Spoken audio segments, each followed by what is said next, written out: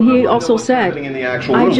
I just told you. Talking about the debt ceiling, about how long it would be raised, by how much. That's not a subject of discussion. Well, first of all, your brain needs to reboot. My brain is like oatmeal. Did you just have a brain fart? I am telling you what the president has said to all of you. I know what he said. I follow him very closely every day. I want to know what's happening in that room.